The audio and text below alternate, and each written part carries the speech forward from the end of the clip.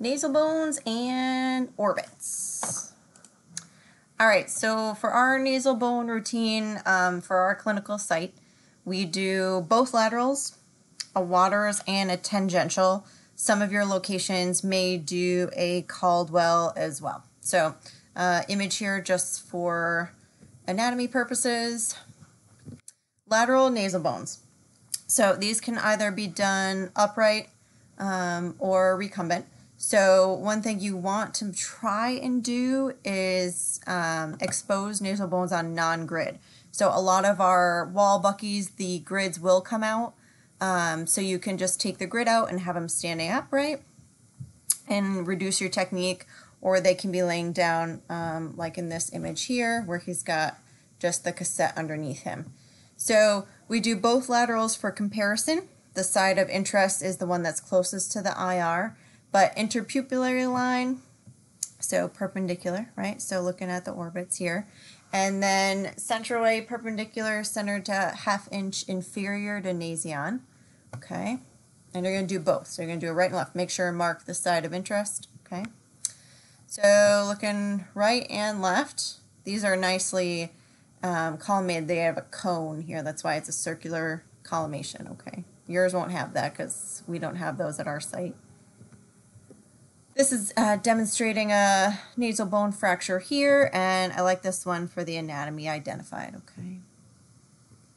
Waters. You guys know waters. We've done waters for skull, waters for sinuses, and waters for facial bones, and now waters for nasal bones. Same, right? MML, perpendicular. You're going to exit at the acanthion. The OML creates that 73 or 37-degree angle. Excuse me, I flip-flop those.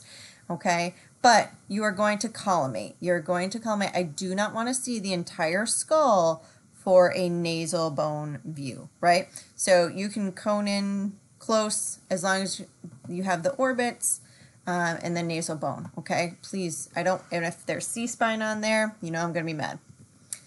So the axial or the tangential. So this is the one that uses the GAL. Okay, so that line that kind of goes in front of the face here. Remember that line when we learned our skull lines? So this person is kind of leaning way over onto the plate. I sit my patient at the end of the table and have them put this under their chin.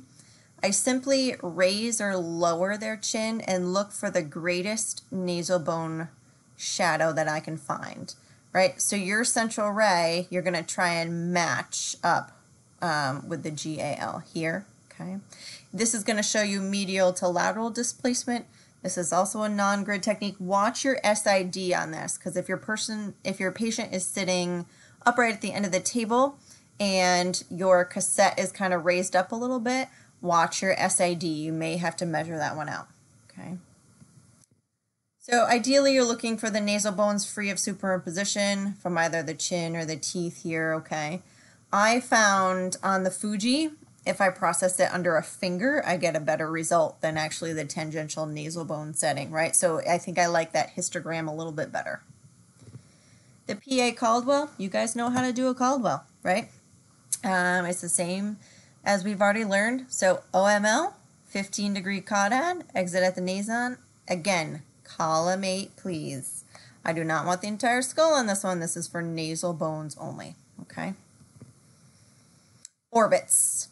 We don't do orbits often at the main hospital, but some of your offsites might do a good amount of orbits as well. Most hospitals send orbit patients to CAT scan or MRI, but this may come in. So we do a waters, a Caldwell, a lateral, and then this 3-point landing, which is also called a Rhese method. There's also a modified waters as well for orbits. And so here's your orbit anatomy in a pretty rainbow color picture. Another orbit anatomy. Make sure you know your anatomy as always. All right, so the 3-point landing is what they call it. So it's zygoma, nose, and chin are down on the IR. So here, zygoma, nose, and chin. You're going to do bilateral projections for comparison. So you're going to do one of each orbit. Okay. The central ray is perpendicular to the downside of the orbit, 1 inch superior and posterior to the TEA. So that top of ear attachment, remember that? Okay. MSP forms a 53-degree angle to IR, and AML perpendicular to IR. Okay. So the 3-point landing is kind of showing this image here.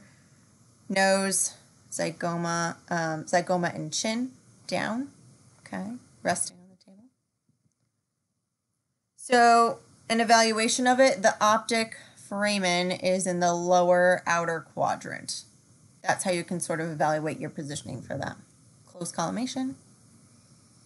Okay, this is a nice detailed anatomy picture here with the foramen identified for you. And a quiz one, so you should probably know these. This was just another visual. I like how this had the anatomy and this diagram here to show you what you're looking at here, okay? This one is not so pretty. Collimation is terrible, right? We just want the orbit. So an exaggerated Caldwell for the PA axial orbits. So we know Caldwell is a 15-degree caudate angle. This exaggerated Caldwell angle is 30 degrees caudate. So instead of 15, you're going to double it. We're going to go to 30. Exiting 3/4 of an inch distal to nasion, the petrous ridges are going to be just below the orbits. Waters, you guys know waters. MML perpendicular, exit at the acanthion, OML 37-degree angle to the image receptor. So teardrop sign. Trauma to the orbit increases the intraorbital pressure, causing a fracture of the thin orbital wall. The floor of the orbit is the most common portion of the orbit to sustain a fracture. So a classic finding in blowout fractures is the presence of this teardrop sign or the polypoid mass protruding from the floor of the orbit into the maxillary antrum. So the teardrop represents the herniated orbital contents, periorbital fat and inferior rectus muscle. So here's your teardrop sign over here on the side identified, and then your normal orbital floor. So you can see it sort of drops down, almost like a sort of upside down triangle, right into the maxillary sinus there. This is just showing you on a different sort of modality what it will look like. Here's your teardrop sign here.